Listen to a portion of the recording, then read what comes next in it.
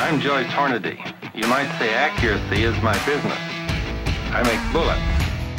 You are listening to the Hornady Podcast. Thanks for joining us and enjoy the show.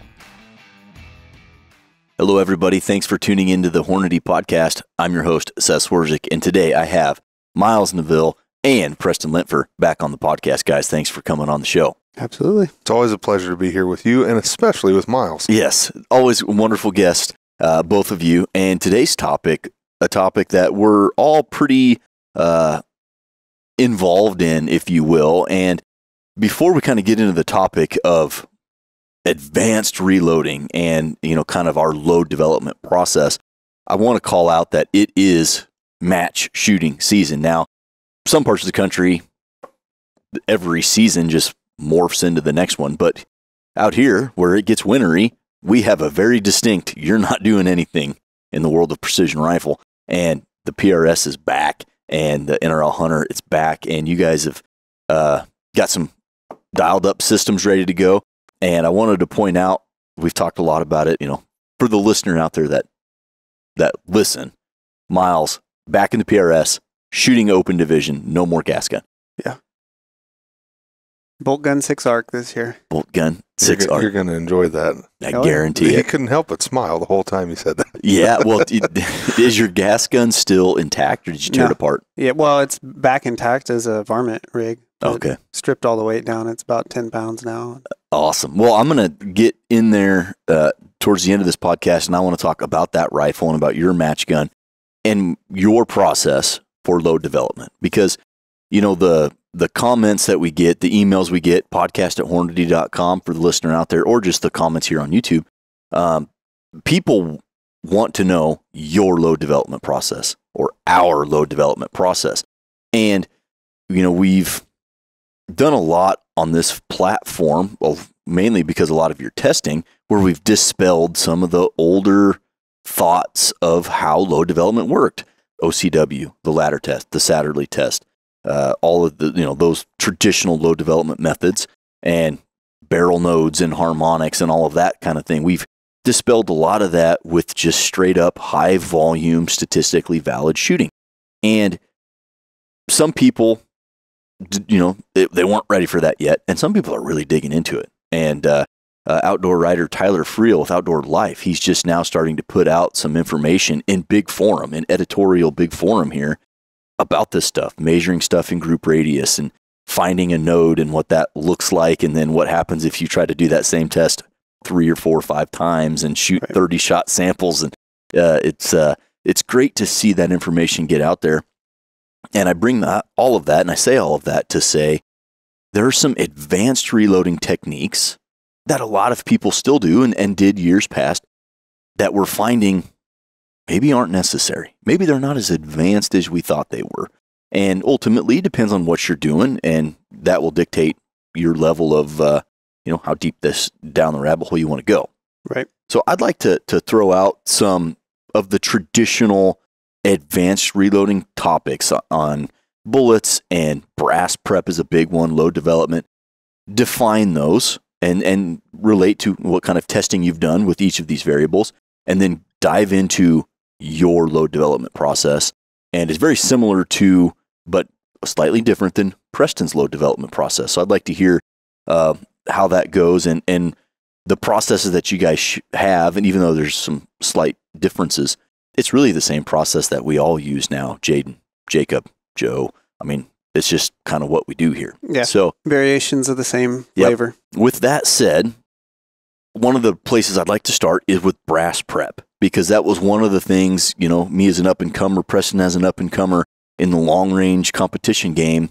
Oh, we better sort your brass. And we had a gentleman that worked here, Lonnie Hummel, was a prolific bench rest shooter, and he was working part-time in tech when I started. So I was trying to buff Lonnie. Shooting tiny little groups at 1,000 yards. I'll listen to what he has to say. And he recommended sorting your brass by weight. Right. Now, I did that, and then I didn't do that, and I haven't done it since. So have you done any sort of weight sorting of the brass, and did you see any efficacy there? Yeah, I've done some. A couple of our other engineers have done it as well. I think I know Joe has done it. I know Tyler has done it, and our newer guy Dylan has also looked into that. And what we all came away with as far as weight sorting is that it doesn't really correlate strongly to any metric that we can then shoot and see a performance difference. If you could isolate volume variation, then you can see a small trend with velocity, because that plays into that pressure velocity thing, the pressure build and volume build, right? Okay. So if you start with a different initial volume, then you can get pressure and velocity differences. Most of the time, that's worth like 10 foot per second, maybe, of the same, of a moderate or bad lot of the same lot of our cases anyways. That's pretty typical what we see. A lot of times less. But the weight variation that most people are seeing when they weight sort is from the extractor groove cut. Because the traditional thought process is, well, I've fired these cases, I've resized them, they're all fired in the same chamber, resized in the same size die, externally, trimmed, they're all externally the same dimensions. So then the only thing that this weight variation can come from is internal dimensions and internal volume. That's the correlation that people try to make. But the real problem is that they're mass produced on basically an automated lathe that cuts that extractor groove, and it doesn't take very much variation in that to get you a couple grains of weight difference. And so when you then take all those weight sorted ones and then you volume sort them, you find almost the same population as ones that aren't. So not a really useful spend of your time. Yeah, weight sorting alone is not. And there's no great practical end user, average user way to sort by volume, right? Yeah, no. The traditional way is that you put a dead primer or an upside down primer into the case, and then you fill it full of soapy water on a scale and don't spill any. And then get the water weight out of it. And that is really subject. The precision of that measurement varies person to person, basically, depending on how consistent they are at filling the case to the mouth. Sure. So, there's some other tools out there that you can get into, but that are quicker and better, but more expensive. Yeah. And not probably advertised for that. I don't know that anybody really markets it. It's kind of a thing that we have that we haven't marketed yet. Interesting. Or may never. Yeah. Probably won't ever, but yeah, I don't know. So the weight sorting, again, one of those things that, you got to do that. And then as it turns out, really doesn't make a difference. The volume, if you were going to sort, volume is the way to do it. Really not an expedient way to do that. And labor intensive, and the fruits of it are not that big for most applications. Probably worse than the Pareto principle, the 80-20 rule. Probably like 95-5. Yeah, which the Pareto principle is there's 20% of the things do 80% of the work. And, if you're trying to dial in a load, it's probably easier to just play with 20% of the stuff to do 80% of the work than the opposite. And clarify, too, that like what we're talking about here is now modern, same lot, same manufacturer components. Sure. If you're mixing manufacturers, mixing lot numbers, and all especially, bets are off. And if you're loading 1962 Lake City 30-06 brass, well, then some of this makes sense. And I think that's where a lot of these traditions kind of originated from. Yeah. Okay. Back in the day, the quality of the components wasn't near what it is today. Well, I'm going to walk through a couple more brass prep things, and then I'd like to culminate just the brass prep with you've done some extensive large volume actual shooting in the lab with hyper prepped brass, and then basically no prep whatsoever. So moving from the weight sorting to something that Preston and I have dabbled in shortly, which was flash hole deburring. Dabbled? Yeah. I used to be the pastor of it. Now I don't do it at all. Holy cow. Well, the pastor of the deburr. Well, I used to do so much of it. Because, in tech, we could answer phone calls and work on stuff. If not everybody could do it, but we certainly could. Just sometimes you get a little unfocused if you're doing multiple things at once. For me, it wasn't a problem, and I would do all of my match brass, and holy cow, was it a pain. It was, yeah, because one, just getting it down in there, and Hornady uses a punch for our flash holes. Some of the higher end brass that's custom made, small volume, they'll drill it, but most of it out there is going to be a punched flash hole. So go in there with the deburr and give it a couple spins. I never experienced a benefit, like Preston mentioned. It was one of those, I'm sitting here, I have this tool. Okay, I'll just do it. Just do that. So, and you'll see whether it's rifle building or reloading or whatever in precision shooting, there's a lot of, it can't hurt. That's true. That was the mentality. Yeah, it doesn't hurt. So it potentially could make it better. It may not matter, but it can't hurt. So there's a lot of practices that people have. Okay. Have you any experience with the flash hole deburring? Just the one test that I did. I would say in general, you're not going to see, you may see some benefit, but they're going to be very small. It's another one of those things that's like a lot of work for potentially no or very, very small benefit. Well, and I suppose if a flash hole was partially obstructed or something like that. Yeah, when it punched through the web, if that punch came through and didn't completely clear that piece of that cylinder of material and it's hanging on there or partially blocking, that's definitely something that can cause some performance issues right away. And there are different volumes and shapes of cases with different primer combinations that can have different like ignition happy spots. And it may be that, depending on what end user is using, it could fall right on that threshold where maybe cleaning it up gives this guy more benefit than it does this guy. But like stuff like 6-ARC, 6.5 Creedmoor, most of the PRS match cartridges that you see. Yeah, even the bench rest and F-class cartridges. Dashers, BRs, BRAs, all that stuff is in a size of case that you're going to have to really dig in deep to find any meaningful difference. Yeah. So another one where you can do it, it's like we talked about, not going to hurt anything. Maybe on a very, very small scale, it might help, especially if you get one that was slightly obstructed. It'd get that out of there. But again, not a big, invest this time and you're going to lower your You're not going to see, my standard deviations are 15 foot per second. Deburr my flash hole. Oh, now there's 6. You're not going to, that's not going to happen. Not going to do it. Yeah, and not to just regurgitate this small sample size podcast, but if anybody did get a warm and fuzzy out of it, it's likely due to a small sample size. We used to do it. It's good that you brought that up. We should just regurgitate that a little bit because you can hide behind smoke and mirrors and not know that you're hiding. You can see, this is the data. It says it right here. Right. My 5-shot standard deviation is 2. I got an SD of 2. And you can think and then make you feel warm and fuzzy, but you're not looking at real data. And so the listener, if you haven't, should be encouraged to go back and listen to Your Groups Are Too Small. Episode 50 and 52. Yep. Your groups are too small and your groups are still too small. So with that, one of the last things that I dabbled in, was certainly not the pastor of, dabbled in. Yeah, and I didn't want to say disciple, because we did a lot of them. We did. Totes of brass, went after it all day. Yeah, well, was just sitting there. Yeah, talking on the phone. Well, one of the things that I did that I thought was somehow going to help me was when I got into the competitive game in 2013, got my first precision rifle, was the .308 Winchester. And I got 250 sticks of brand new .308 Winchester brass, new employee. I was all excited. And so I went through, deburred all the flash holes, trimmed everything uniform. I even probably weight sorted some of it.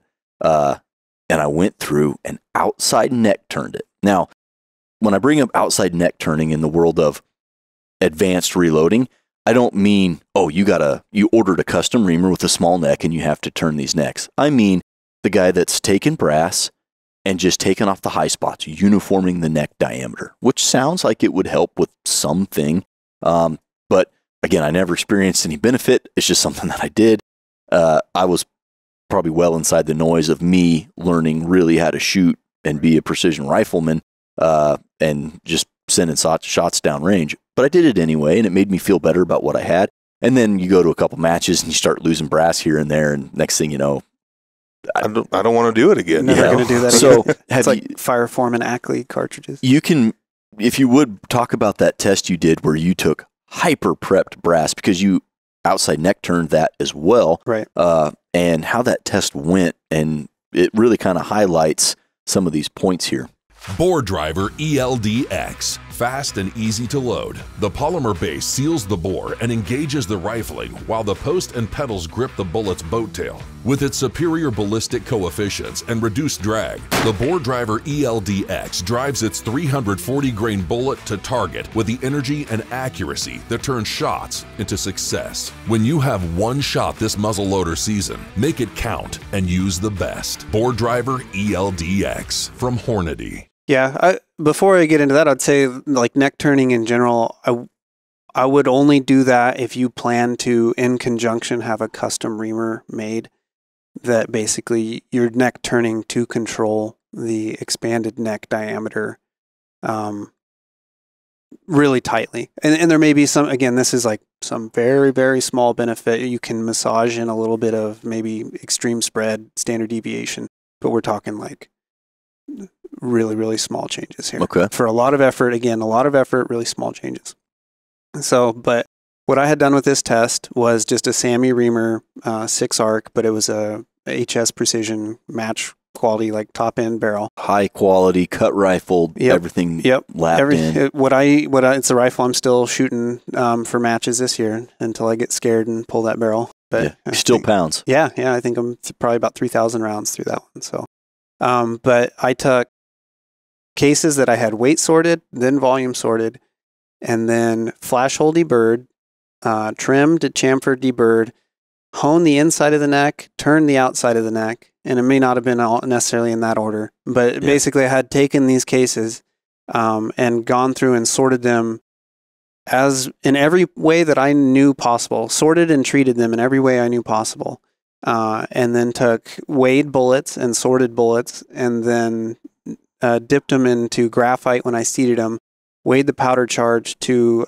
2/100ths of a grain or whatever. To the kernel. Yeah, basically to the kernel, what our A&D scale would take. And I did 35 of those cartridges, and then I randomly pulled 35 cases out of a bulk box. The same lot number. Same lot, yeah. Pulled them out and primed them up, loaded them up the same way. Same inside, outside neck chamfer. Right, yeah, just did not even an outside, just an inside neck chamfer with the BLD chamfer tool.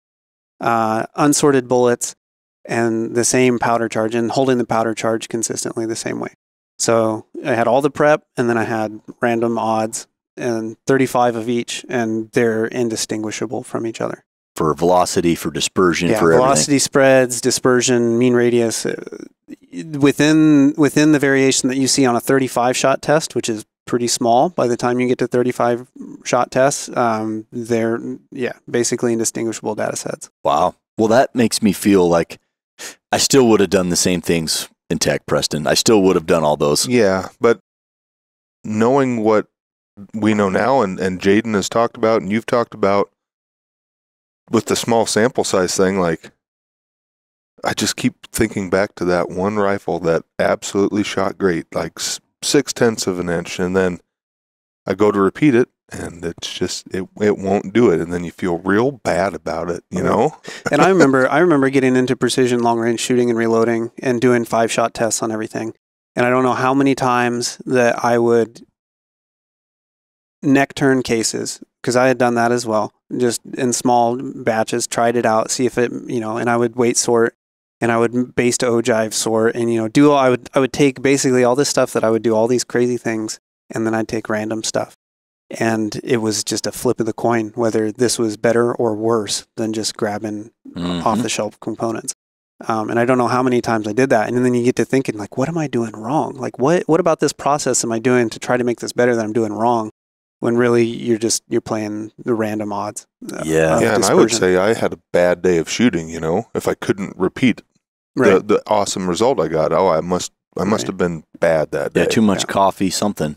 Yep. Yeah. Well, in regard to this brass pep conversation before we change gears, Preston and I, right around the same time, both had Magnum rifles, 300 Win Mag for Preston, 7 Mag for me, that we were struggling to really get dialed in with what our expectations thought they should be. And we were doing all of this process, again, shooting small sample sizes, weight sorting brass, inside, outside, neck chamfer, turning necks, deburring flash holes, weight sorting. I mean, you name it. We were going up, down, and sideways with this stuff, trying to get things really dialed in.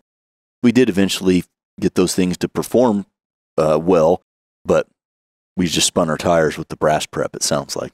I think so. I mean, I've neck turned quite a bit of stuff in the past, and I've never tested it against itself, so I don't know the results, but but Miles has, and the results were less than awe-inspiring, to say the least. Yeah, and that's not to say that there may be a use case. Like we've said before in all of our podcasts, that's what I did, and that was the components that I used in 6-arc.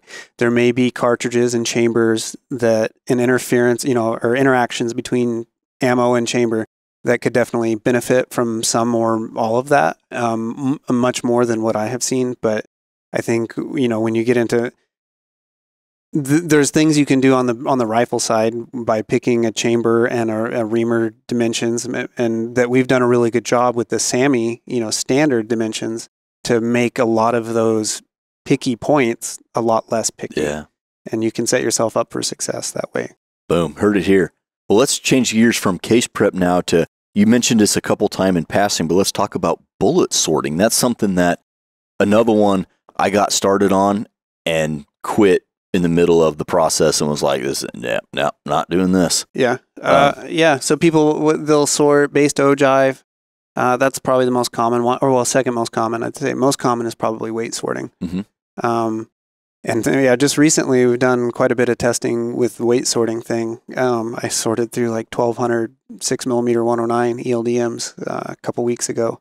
And then it took that many to get a large sample of both the high and low end of what we would get. So I get 30 rounds of each, and then we shot them all on radar to look at, drag. Velocity and drag were the main things. And the drag is there. I mean, it's physics, right? So there is that percentage weight difference, but that percentage weight difference is like fractions of 1%. Like it's not. I forget what it penciled out to, but maybe 4 or 5 inches at 1,000 yards, something like that. And that's after you isolate out through 1,200 bullets, sorted out, isolate the high and lows. So the bulk of everything else falls well within that. Yeah. So if you're talking for the F-class guy, that may have some. Right. There may be some efficacy to that. Yeah. And then velocity on the 30-shot samples of high and low that I think were maybe 0.4 apart. 0.4 of a grain apart. Mm-hmm. They were like 0.3 foot per second different. Okay. And we've seen this actually purposefully putting short and high lead into bullets. There's kind of a self-correcting thing that happens. You're not at 100% efficiency on the powder burn, and the burn rate, the progressivity of it, or whatever, the rate at which it burns is a feedback of how much pressure it builds, and it kind of balances the weight out. And you can even see this with like pretty extreme examples. If you put 35 grains of powder into a cartridge, and then you put a 140 grain bullet, and then you put a 135 grain bullet, you'll see surprisingly similar muzzle velocities between those extreme spreads of bullet weight. And so, those two that were, 0.4 different, they landed like within a foot per second of each other on average velocity. And then the based ogive thing, again, that's something that can matter. Mostly with bullets and chambers that are sensitive to seating depth, of which I think most people are reading too deep into their small sample testing. The confirmation bias funnel, as you call it. Yeah. The large sample testing I've done with seating depth has shown that it can have a small effect, like a fine tune, but it's not near what people think it is. A 5 thou difference in seating depth is functionally not going to change anything in most situations. All right, let's get into more on that seating depth thing, because years ago, now, let's look at post-World War II, right? So you come into the 50s, now you got the .38 Winchester, you got the .243 Winchester, you got the 6mm craze, even the 25mm craze going on, and you got predator hunting like coyotes and colony varmints like prairie dogs being popular in the 50s and the 60s, 70s, present day. Well, in those early years, chamber design isn't what it is today. and the ability to make a reamer to a specified dimension in those critical areas in the, forward of the case, so in that throat area. So it was very, very popular to jam a bullet. You'd see, oh yeah, you got to take these varmint bullets, you got to bury them 5 thou into the lands to get the accuracy out of a 243 or whatever. Mm-hmm. So is there something to be said about burying a bullet into the rifling? Certainly I've not buried anything, but I've come right up to, and in my anecdotal and small sample size testing, there was no benefit coming up to, and then probably was a hindrance being right on the lands. But is there something to be said maybe with looser chambers for getting a bullet right up in there? I think so. I think there may be some stuff out there, especially older, more dated stuff, that you can see a benefit to it. What I will say is if you're going to jam into the lands, you're going to have increased chamber pressure. So for charge weight, jammed versus jumping, the jumping one is going to have a lower chamber pressure. Sure. So that's important to keep in mind as you approach that if you want to test that out for yourself. The other thing I'll say is that you either want to jam or you want to jump. That area where you go trying to kiss right up to the lands, any bit of fouling or anything that builds up or any variation that you have is an on-off switch between that little pressure spike you get from having immediate contact or not having it. And so I think what I have seen right at the lands in several different systems with throughout the years is that you'll get really bad velocity and pressure variation when you try to do that. Okay. So, and generally that relates to accuracy as well. Precision suffers. In those instances where it will probably benefit old school kind of jamming it, is that just getting the bullet started straight in the rifling probably has a looser throat diameter? Yeah, I would say that's usually where you're going to see that. And then super secant, like to the point of almost looking conical, like that sort of abrupt secant transition may benefit from that. That's going to be a totally case-by-case basis. So I've seen enough with barrels that, like I said, they have attitude, and some may like it, some may really not. Yeah. And it's not, Preston, any experience with taking bullets right up there to the rifling? Yeah. After you had left tech and gone to the ballistics department, I was all up there by myself. No, I'm just kidding. I had a bunch of good guys with me, but for some reason I had a wild hair and I wanted to do a 6 dasher just to see what all the craze was about, right? And at that time, the brass was not readily available. Like it was out there, but it wasn't readily available. A lot of people were still fire forming. So I got my hands on some other brass, and I fire formed it with a false shoulder as well as jamming. And I did 15 thousandths into the lands. And let me tell you, cram, I still got misfires, even with a false shoulder. So really? it was a real challenge. I thought I would enjoy that process just because I'm a tinkerer at heart, but holy cow, when you have 100 pieces of ammunition that is going to turn into something cool and 25 of them misfire, what a pain in the butt. Did you see how was the accuracy during the fire forming process? It was actually really, really good. And that was using our 105 grain bowtail hollow point. Yeah, which is a good shooting bullet. Very forgiving bullet. It is. That probably had quite a bit to do with it as well. But yeah, I wouldn't recommend it. I never jammed the Win Mag. I never had to shoot a 300 Win Mag or load for it again. So I got right up close to it. I cut you off there. You were saying we do not recommend jamming bullets. I mean, you're in no man's land. If you're going to do that, know that you're going to have to reduce that load significantly and work back. You're on your own, and you're essentially you're wildcatting at that point, even though you might have a SAMI chamber. Right. Yeah, the book data is not the same. Never jammed. Yeah. But that Win Mag, you did walk those bullets right up close to, didn't jam them, 5, 10? I think I was 15 off on that. Yeah. And that was kind of a non-traditional powder that I had to go to get that to work. But eventually I did get a good shooting load, 15 thou off the lands with a faster burning powder than normal. And that was a standard SAMI twist or a standard SAMI chamber. Yes. Yep. So 10 twist, all the good stuff. 10 twist with a 315 diameter neck or throat rather. Excuse me. A lot of area for that bullet to go wonky. Yep. So maybe that would help you. So now we were talking about the extreme, taking bullets right up to and then jamming them into the rifling. Not many people doing that anymore because it's not functional. I can't go shoot a match with that. Because do you remember when we started? There were people that happened There were people regularly. that would time out, look at the RO and say, "Can I please fire this?"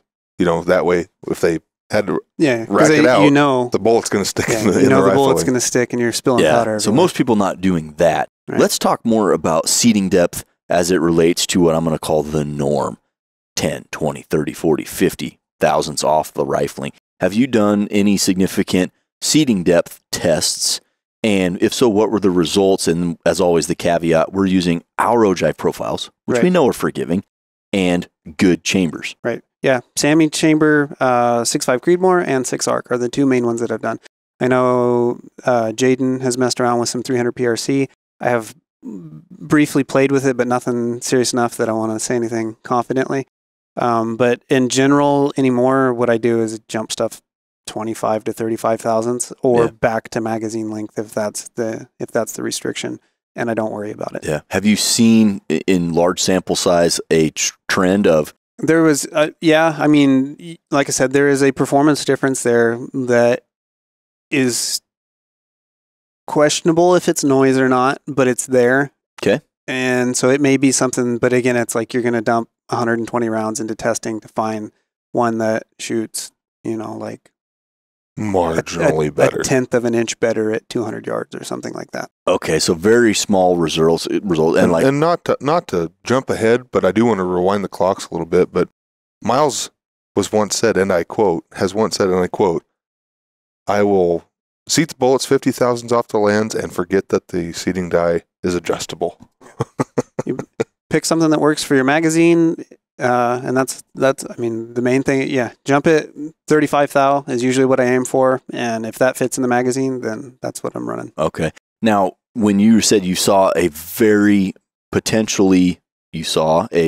marginal change, was that with a 5 or a 10 thou increment or 20 thou increment? I think I was doing either 10 or 15 thou jumps, and then 35 rounds at each one. And then I made it back close to 100 thousandths of an inch. Okay. And those tests kind of settled between 20 and 30 thousandths off the lands as being kind of the happy spot.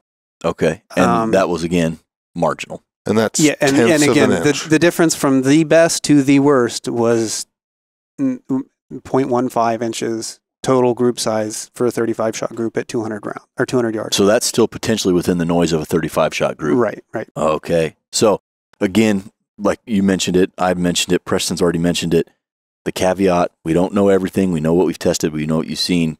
And there might be some ogive profiles, some chamber designs that are more sensitive, but ours, not so much. Yeah. The combination of stuff that I was testing, and there may be even some of our stuff that is a little more, susceptible to it. And especially, like we talked about, the looser throat geometry, where you're going 4 or 5 thousandths over bullet diameter or more. Mm-hmm. You may, you're more susceptible to running into issues there, and especially seeing big swings in performance by adjusting seating depth there. Got it. Or bigger, I would say.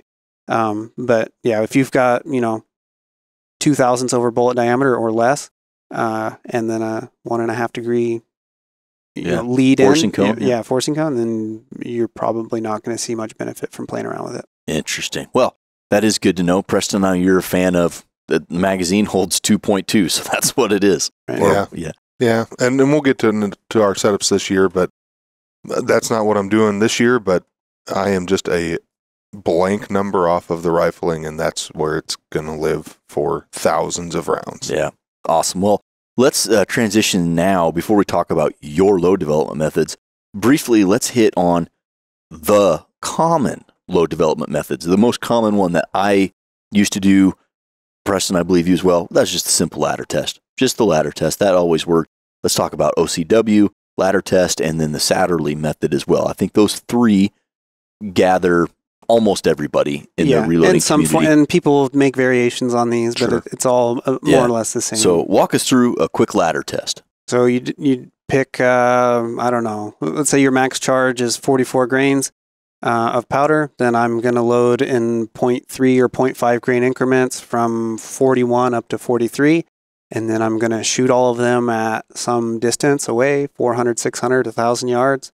And I'm looking for groups within, the areas within that powder charge ladder that all of the vertical comes to a flat spot, a similar point. Look at this. 100 free bullets when I buy these select Hornady reloading tools. Wow, 500 free bullets with certain Hornady reloading presses and kits. Well, what do they have? Let's get loaded. There's no better time to stock your reloading bench. Choose from the most durable, precise, and convenient tools on the market and receive free bullets to get you loaded. Visit Hornady.com for further details. Next time we get loaded, I'm buying. Okay. So, and you can, I always did that at 100 and 200 yards because that was what was convenient. Right. But that OCW is more or less the same thing. You're just looking at point of impact and how the groups are at a shorter distance, typically 100, 200 yards, and you're going through still we would call it a powder ladder. Yeah. You're still, and then you're just looking for group size, velocity spreads, and then where the point of aim, point of impact correlation is as you go through. But almost all of this is 3-shot or 5-shot groups. Yep. Well, some ladders are done with 1. Right. And then the Satterley test takes that to the extreme. It is 1 shot, and then you just jump up in powder charge increments, and you're looking just at the velocity data, because what you'll see with single shots at growing powder charges is as you increase powder charge, your velocity goes up, flat, up, maybe dips down, up, does a little roller coaster.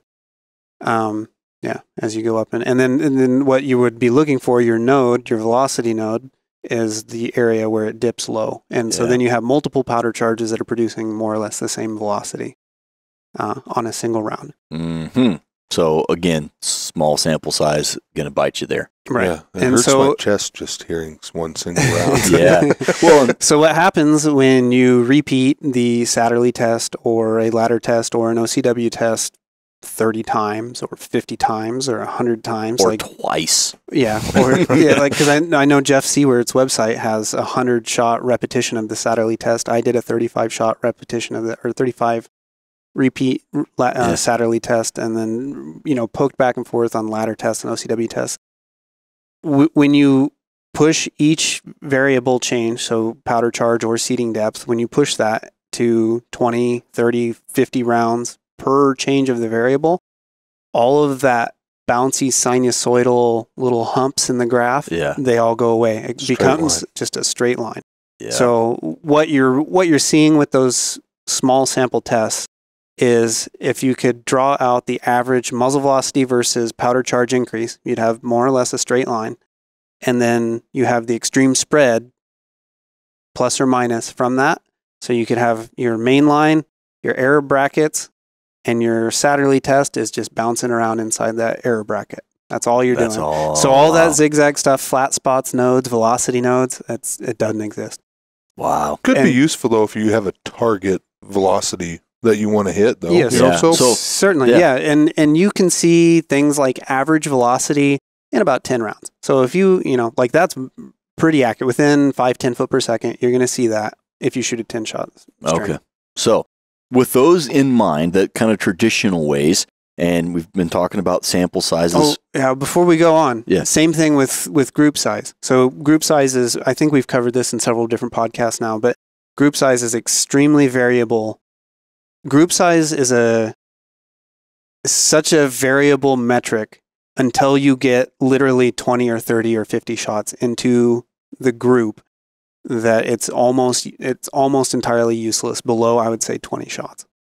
As a predictor of like, okay, I shoot 5 of 40.4 grains and I shoot 5 of 41 grains, and this one's 0.3 and this one's 0.6. You could repeat that, flip-flop the same. They're 50% bigger or smaller, however you want, 100% bigger, 50% smaller, right? Those two groups are, but literally statistically, you just cannot have confidence in them.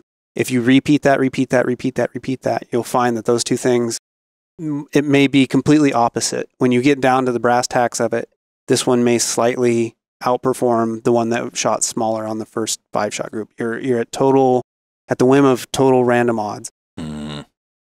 That's interesting. And again, we have talked about that in many, many podcasts. So Yeah. If you're listening to this podcast and this is new information to you, we definitely got some homework for you. But all right, let's move on now to what you do. So we've gotten, like I mentioned at the beginning, we've just get this question all the time, even though you've explicitly answered this direct question several times on this podcast before. Now this is a dedicated podcast to it. We went through some of the traditional methods of advanced reloading and load development, but now, all right, Miles Neville, 6 ARC. It's PRS season. You're open division again. Top 10 finish, by the way, in the first match of the year. Great job. Thank you. Good work. How do you do the load development for you? What do you do? Where do you start? What prep? And walk us through that load development. The big thing that I do right off the bat is same lot and manufacture brass, same lot and manufacture bullet, and as much of the same lot powder as I can get. Okay. That's a good place to start. Like if you can get a barrel's worth of components, all the same lot from the get-go, that's bar none the way to go. Okay. You'll cut out a lot of variation because you'll see lot to lot bullets. There's manufacturing tolerance, and then we have windows. This is everybody's bullets. We're not alone here, but there is subtle things that can change that can either move point of impact or the dispersion level or whatever. There are things that you can massage out otherwise. But if you just jump from one lot to the next, you can run into safety issues and accuracy issues and velocity issues, all sorts of things. Same thing goes for powder. Powder is big. Like people, I think, underestimate the variation that you see lot to lot, even from canister grade commercial powder that you get at the gun store. So as much of that as you can do all one lot for this barrel, the better off the less headache you're going to have. So start off consistent. Yep. But what I will do is I usually have a bullet in mind, so 6mm, it's going to be a 110A tip, or this year I start out with 109 ELDMs. I've got my bullet selected, I set up my die, so I'm jumping 35 thousandths, I forget that it's adjustable, and then I will take 2 or 3 applicable powders, or maybe more if there are popular powders, and I look for, you can look online. I don't recommend reading online load data and taking it as like safe load data because most people are out of their minds. But we could mention that there is literally load data given on some of the forums that you've gone and tested. I've got as high as 84,000 PSI. Yeah. So don't check the actual charge weight, but it is worthwhile to see what powders are working for people. Yeah. What's winning? Exactly. If Varget is working for everybody that shoots a dasher, maybe there's a happy spot there, right? So that's a good place to look. So I'll look for those. So like try Varget 8208 XBR. This is for my ARC, right? So I'll try that H4895, maybe reloader 15.5, right? And I'll load up 10 rounds of each of those powders, about a grain off of Book Max. Okay. So I'm just bumping down off of Book Max, and maybe more if it's a Magnum. I'll maybe a couple grains. But that's just to get me in a happy spot. I know that I should be safe there. Shouldn't have any wonky issues, because sometimes like erratic stuff gets worse the more you stand on pressure. Sure. So I try to avoid that if I can, and then I'll shoot those, a 10-shot group of each of those, and I call it a feeler, because that's going to tell me if something's shooting a minute and a half on a 10-shot, I don't want it. Don't need to pursue that. Yeah, we can cull those. So any of those that are bad, okay, I don't want those. Yeah, we know they'll never get better. Right. If the extreme spread on a 10 shot's 140 foot per second, I'm done with it. Like, I can't have that. So weed out the ones then that don't work, the ones that are left over, I'll go back and I'll load up 20 of each. And I'll shoot those. I'll get velocity and group data off of all that. We're lucky we have the tunnel with the acoustic mic system, but if you don't have that, you can also use like the group analysis tool on the Hornady 4DOF app. Right. And you can do 4 or 5-shot groups. But the important thing is to correlate your point of aim with all your point of impacts, so that when you combine all 4 of those together, it's all to a common reference aiming point. And then your composite group, then you can pull data off of that for mean radius or however you want to look at it, group size. Yeah, which you primarily looking at mean radius. Mean radius levels out sooner and is less noisy sooner than group size. Group size stays pretty noisy all the way up until you get like an unreasonable amount of rounds into a group. Something that I would never expect anybody to do, 50, 100 rounds. I mean, I would say group shape figures into that a little bit, whether you're looking at one or the other. Yeah, but that's after my 20 shotters. 10 shotters, I don't really put a lot of, like, you're like, oh, you need to bed that rifle, it's string and horizontal. And then I go back and I shoot a 20 shot group, and it's a round group. That's just, I happen to get a string of horizontal shots on that 5 or 10 shot, feeler that I was doing. Well, I'm not saying you need to do it because of the group. I just wanted you to bet it because it makes me feel warm and fuzzy. Well, it just looks better. If you don't need it, you don't need it. I don't think you had a rear pillar in that either. Yeah, I did. Oh, okay. Yeah. Well, one you didn't. Plus, I was believing in it. Okay. Yeah, that's all you got to believe in yourself. You got to believe in yourself. Shout out to Josh. Yeah, Josh Clough's a wonderful human being. Well, he believes in us too. Yeah, we believe in him. But yeah, that's it. And so I'll take, from that 20 shot string sample set, whatever, of each of those powders that I've got, I'll pick the best performing one. And it may come into one has better velocity spreads, but worse group, and, vice versa. Or maybe you get lucky and it's the best group and the best velocity. But then, in that, you have to weigh out, okay, what's that velocity worth downrange for elevation spread? What percentage of my targets am I engaging that far away? You gotta make it make sense. Weigh it out, make it make sense for what you're doing. And then I pick that. And from that point, I may try to push up or down powder charge to hit a velocity window, maybe. If I care, most of the time, I'm plumb happy with being at a pretty modest charge weight, because I found when you get dirt, when you get water, when you get mud involved, running right at the ragged edge usually causes more problems than the 50 foot per second or 100 foot per second benefit you get out of the trajectory. Okay. And so, yeah, from that point on, that's the load. I load up as much as I got brass for, and keep loading that, until the barrel burned out. So, as far as brass prep goes, other issues. Yeah. Oh, yeah. I'll trim them once, usually after the first firing, and then inside outside chamfer deburr, because it's on the trimmer I'm using, that it's built in. So. Yeah. Well, and Jeff Seward, you mentioned him earlier. We had him on the podcast talking about cartridge cases, and he did some huge sample size testing for the military. He did some large sample size testing on a precision rifle system, and one of the correlations they found was inside chamfering had a direct correlation to dispersion. If you didn't do that, it increased dispersion. So always, inside neck chamfer for sure. Yeah, you can't do any good by shaving copper off the bullet. Yeah. Can't be right. So to scale this back now and kind of summarize that, basically, okay, I know I'm shooting this cartridge. Here's some powders from a burn rate standpoint that work, and you're heavily connected, so you kind of know. But for somebody else, they go, okay, here's the powders that work. I'm going to look at some reloading manuals.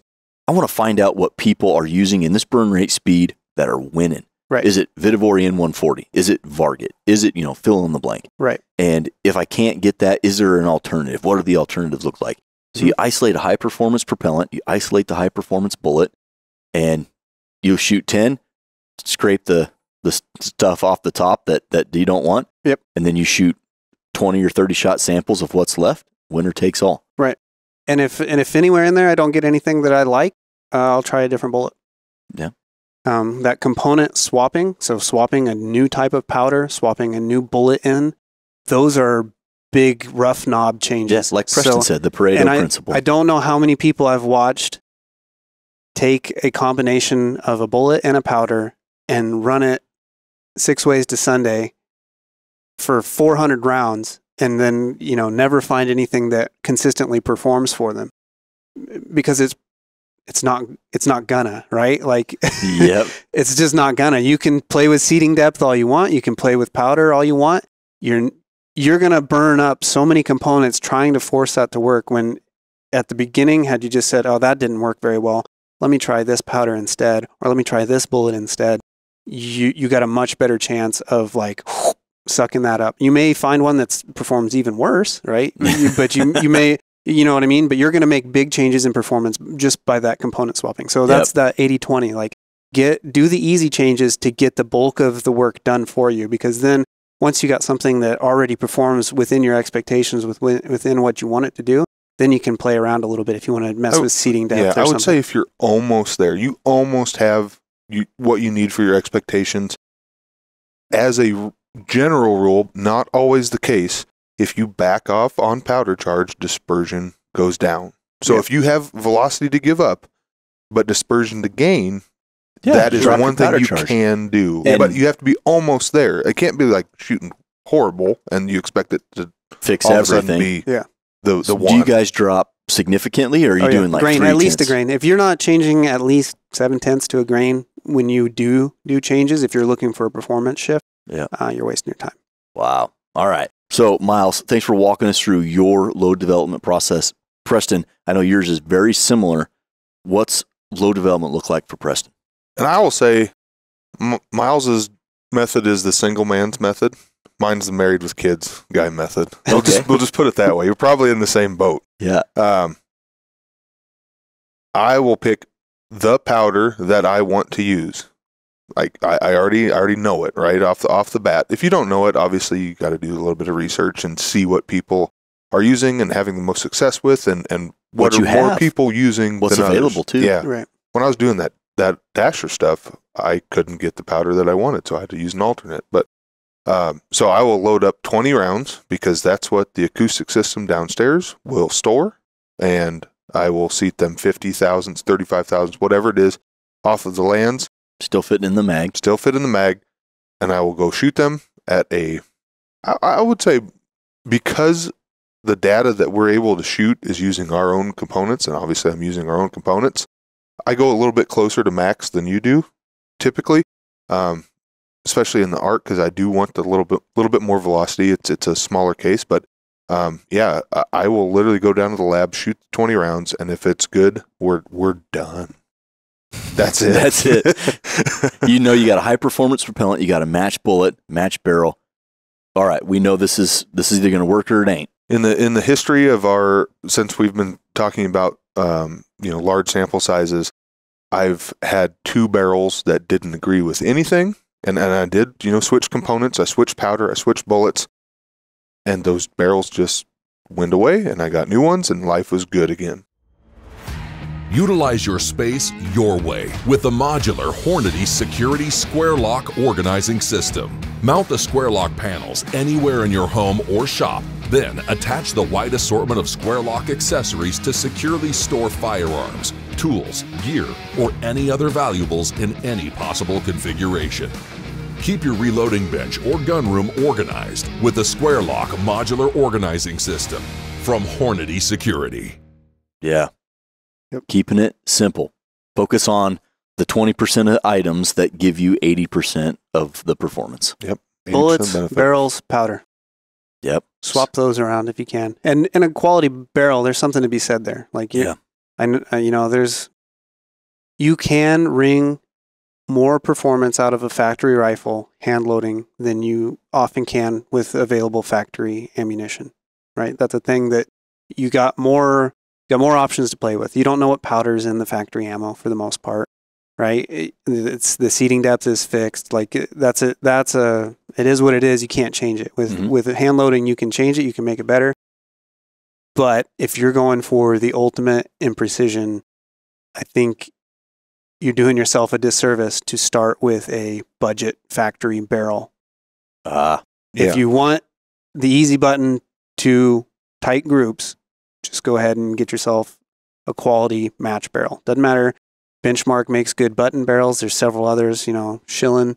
Yeah. There's good button and cut rifled barrels out there, but jumping that step from factory, semi-factory, quasi-factory, whatever, to that purpose-built match barrel. This is a custom barrel. Yeah, that takes away a lot of the weird stuff. I would agree. You want to give yourself an accuracy guarantee. Not a real guarantee, of course, but you want to just I know it's going to perform. For me, and I think for a lot of us, well, then you go get a high-quality cut rifle steel barrel. You get a Bartline, a Proof, something. Yeah, HS, Rock Creek. Yeah. And then on the button side, a lot of us like to go carbon, so you have Proof Research. Obviously, you got Carbon 6 out there. The preferred barrels, I've had some really good experience with those. Yeah.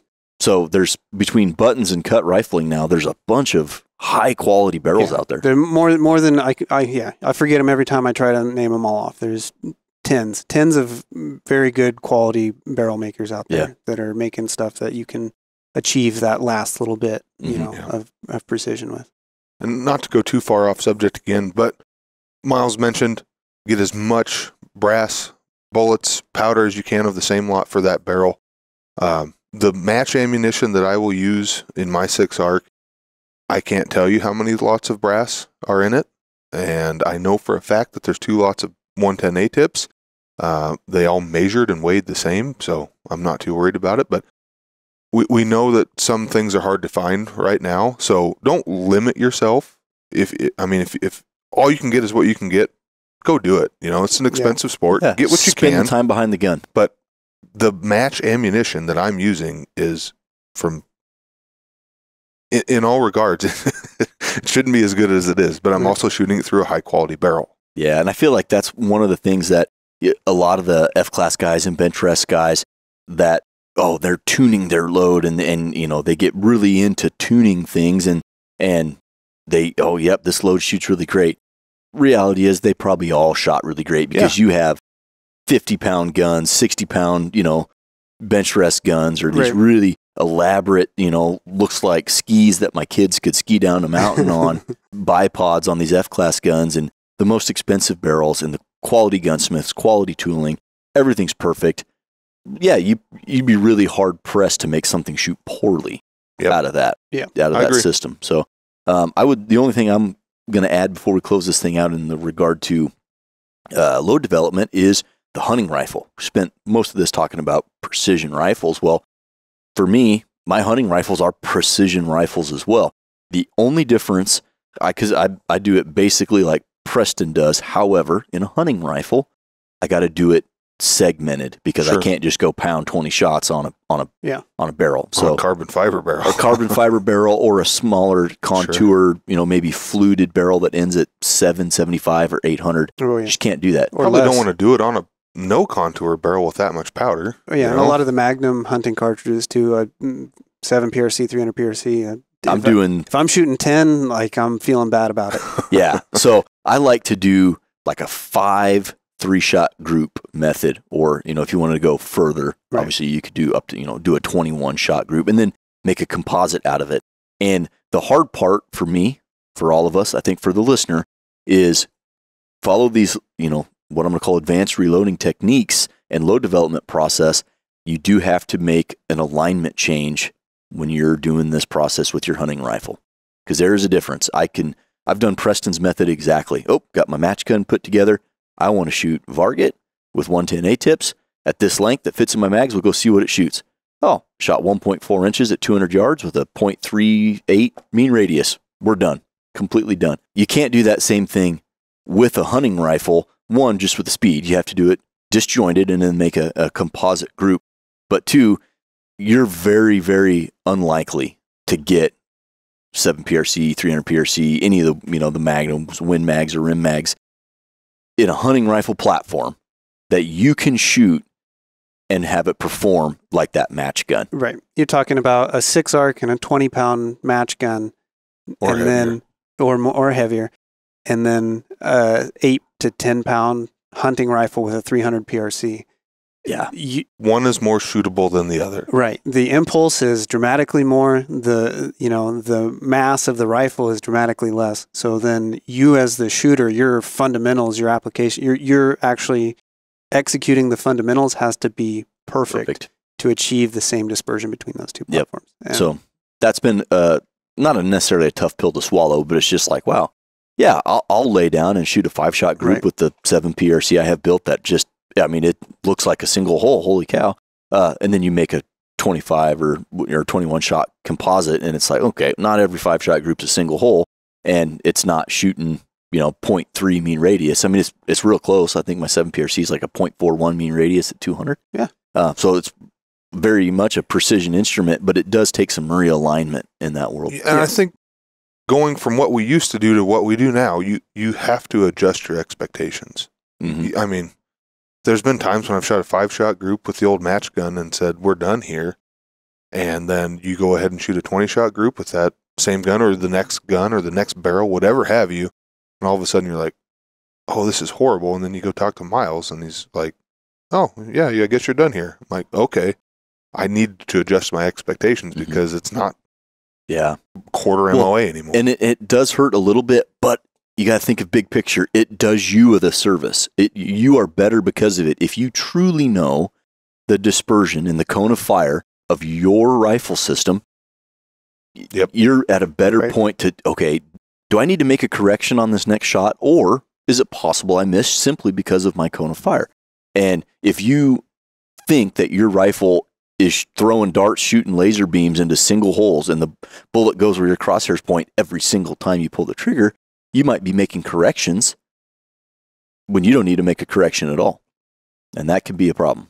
Yeah. And that's, the way I relate it to is, imagine the flattest, nicest road. I think I've said this on the podcast before too. Imagine the flattest, nicest road you've ever driven on. The newest highway that just, glass, driving across it, it's glass. I think a lot of people, pull out their magnifying glass and then go looking at the little rocks in the asphalt and say, oh, look at all these little bumps. Look at all that. This is incredibly rough. And in reality, zoom out. You're driving a car on the road, and it's the nicest road you've ever been on. Yep. So take that for what it's worth. But yeah, for PRS, if I have a rifle ammo combo that's shooting 20 shots at 3/4 minute, I'm running with it. Yeah, you'll go finish in the top 10.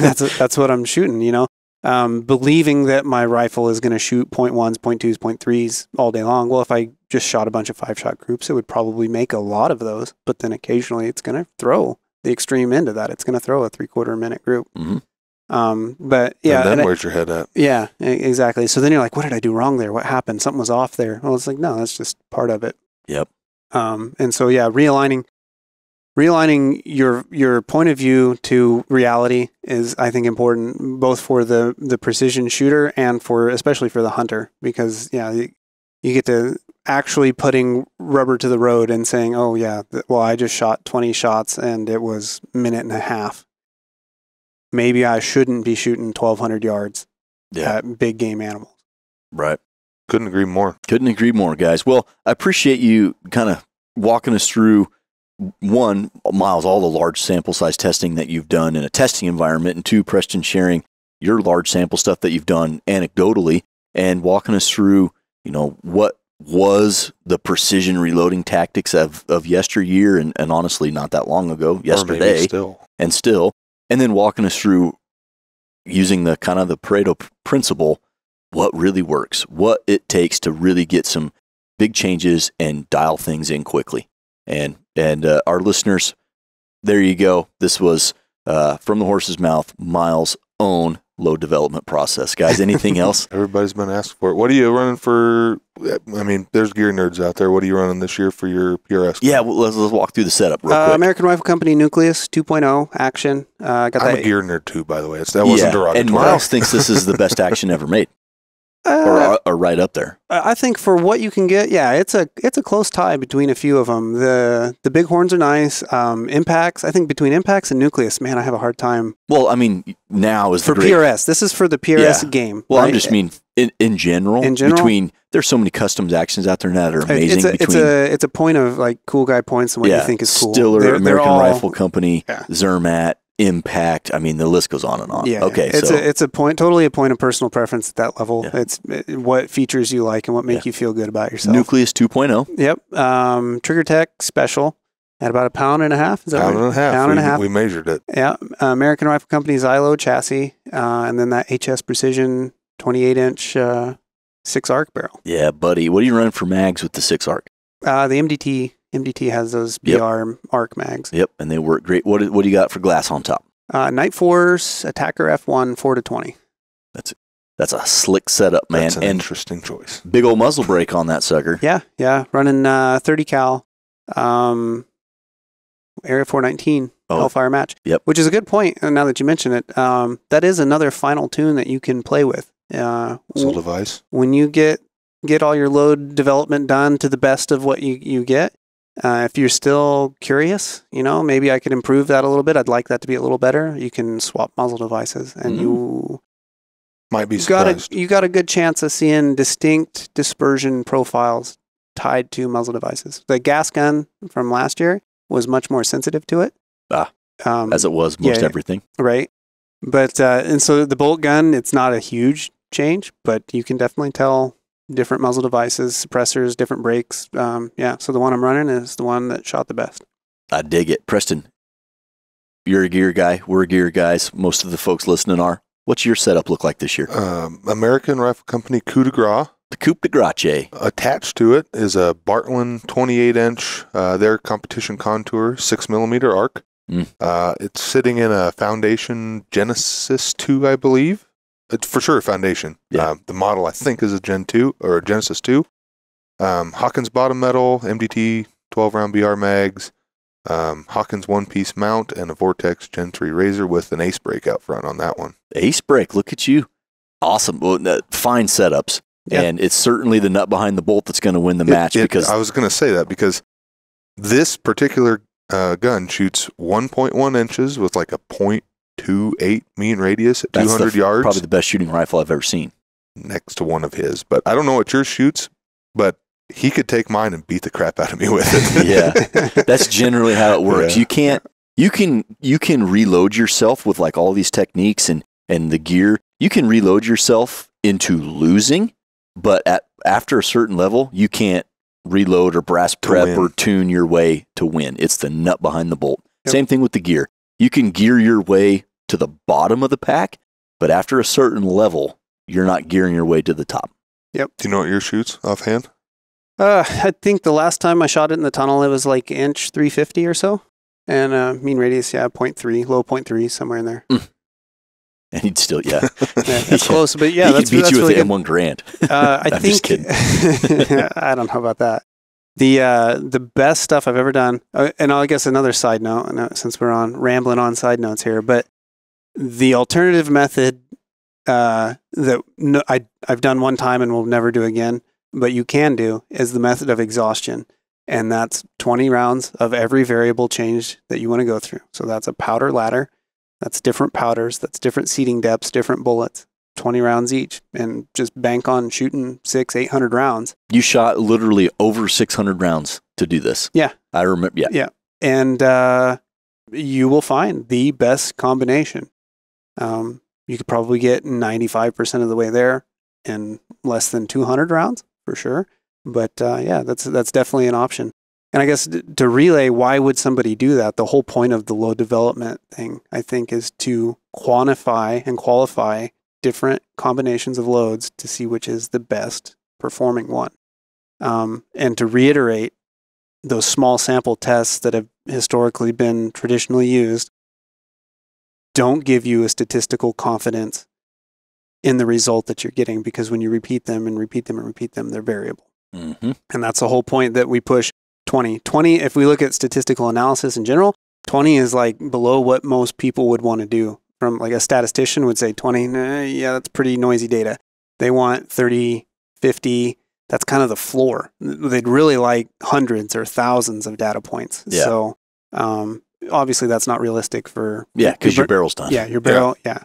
But just bear that in mind that, yeah, if the whole point is for you to quantify and qualify these loads against each other, then you should at least have some repeatability in the test and some confidence in the performance that you measure. Yep. And that's kind of the whole point. So for you as a practical reloader, right, 20 is your basement. Yeah, 20 is the floor. 20 gives you the warm and fuzzy. If you really want to double check, you'll do a 30 or a 50. Right. Go read a statistics book and it'll make sense. And if you needed to, you could probably look at mean radius at 10. And that would make you, that's a lot better than group size at 10. Sure. A lot better. Yeah. Mean radius, unfortunately, again, I've tried every way you can to cheat the numbers. Mean radius kind of falls in around 18 to 20 shots. And below that, group size, mean radius, flip a coin, they're both very variable. Mm-hmm. Within the practical use application of like a PRS shooter or F-class or bench rest or a precision hunter, something like that, you can still get enough variation there that, unfortunately, yeah. It's sad. It's sad to learn all that. Well, it makes me feel warm and fuzzy because at least it's accounting for all the shots. Yeah. Yep. It's liberating. Awesome, guys. Well, I appreciate you going through all this. For the listener out there, definitely check out, episodes 50 and 52 about your groups are too small. Check out the episode on mean radius. We put out a bunch of this information for you. And guys, thanks for coming on the show. Absolutely. You bet. Yeah, we should have called this picking a load, not load development. Yeah. Yeah. Everyone out there, I hope you enjoyed this podcast. You asked, we listened. Here's how those of us here in the precision rifle world at Hornady do load development. We hope you enjoyed it. We'll catch you on the next one.